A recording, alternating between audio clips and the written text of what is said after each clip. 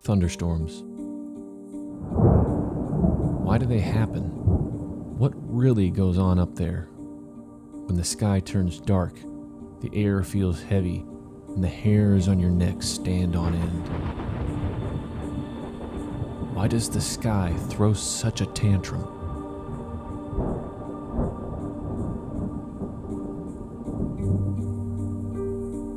As wild as it may sound, thunderstorms can tower higher than 60,000 feet, taller than many jetliners will ever fly. It all begins with the sun. As it rises, it bakes the Earth's surface, warming the air closest to the ground. Warm air is lighter than cold air, so it wants to rise, like a bubble drifting upward through water. Above it, especially in the spring and early summer, colder air often lingers in the upper atmosphere. This contrast is why we consider it storm season.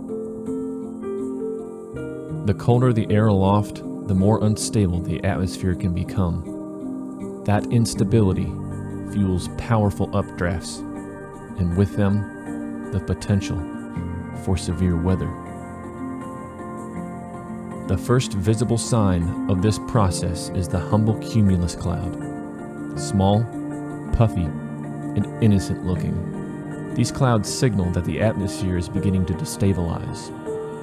And if the ingredients are right, ample moisture, lift, and instability, these clouds won't stay small for long. They grow up into cumulus congestus, or towering cumulus. These clouds surge upward rapidly, their tops crisp and textured as rising air slams into colder layers above. Often called cauliflower clouds, they look almost solid against the sky. They may produce brief rain showers, or even a distant rumble of thunder, but at this stage, it's mostly just a tease.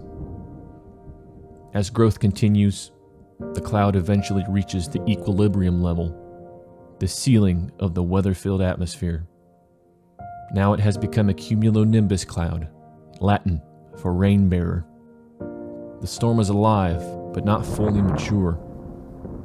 Darkening skies, heavy rain, frequent lightning, and small hail can all occur as the updraft punches through the freezing level high above the ground.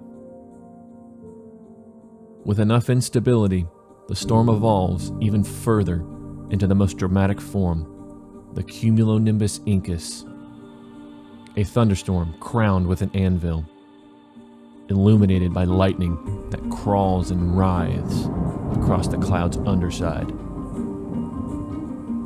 When wind shear sculpts the updraft just right, the storm may begin to rotate, becoming a supercell, the most powerful and potentially tornadic type of thunderstorm.